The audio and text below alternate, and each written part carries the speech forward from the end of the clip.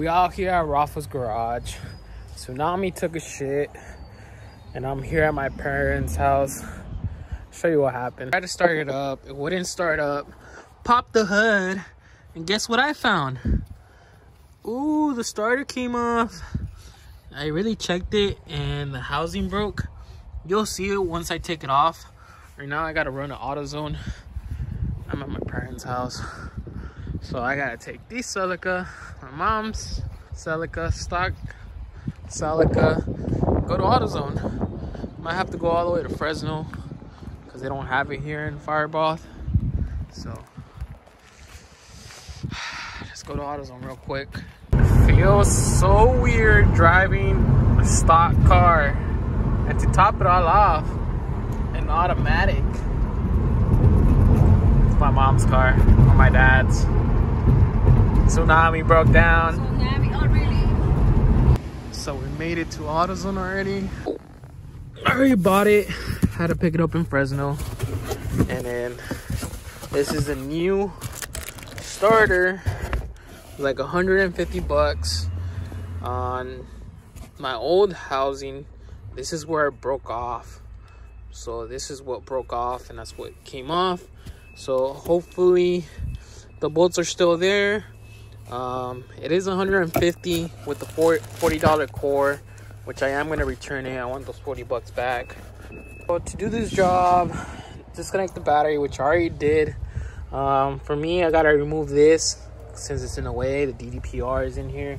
But if you have a stock intake manifold, you don't need to do it. I was on my old Celica, I'm able to take it off without taking the intake manifold. It's just 2 bolts, and you'll see with this one you're going to be able to see it a lot better since the manifold extends a little bit more, and it's going to give me more room as soon as I take off this, which is fairly easy. Just a 10 here, and the hose is right there.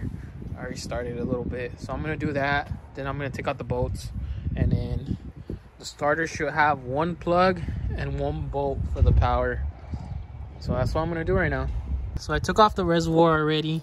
You could see it right there. That's where it broke off. See the housing right there? That's where it broke off.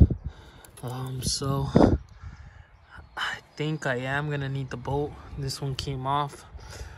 So I am gonna need a bolt here. And then the only one that's holding it, which is the bottom one, but that one's already off. Well, that's where the housing is broken, so I'm gonna take it off.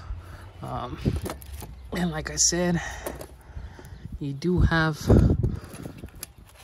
this wire harness that goes there, and then it has a bolt and a plug. So I'm gonna remove that right now. There, I was able to take it out.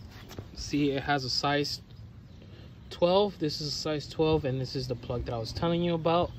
And then this is where it broke off. And it seems like, I don't know, you know, it's everything there. So that's the piece that broke off, the housing. I got scared for a little bit because I thought some of these little pieces went inside the transmission housing, but I guess not. So, and then these bolt right here, it's a size 14. Same with the other one that's supposed to be down here. So hopefully I could go pick up another one of these. Things should be the same size. I'm gonna try it on right now and then go to the hardware store and go get one. So that's the old one, that's the new one. I just put them side by side to compare them.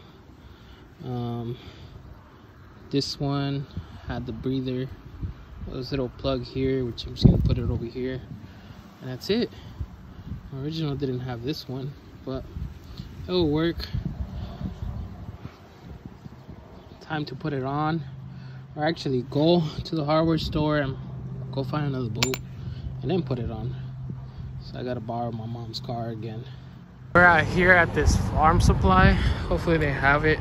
That's what my dad says. So I even came to AutoZone. They don't have it. The other hardware store, they didn't have it. They didn't have the right thread. So I might have to go to Home Depot, which is like 30 minutes away. think we'll get this boat. So I think I'm able to make it work. My little brother has some spare screws, and this one is just slightly shorter, but it will do for now. Thank you a lot, little brother, and his little MR2. Those are all the bolts from extra bolts from cars he parted out. So thank you. I'll just put this screw for now, and then just to get home, and then when I get home I'll put the right size. Hopefully it grabs on. I'm pretty sure it will. Let's try it out. So everything's wired up.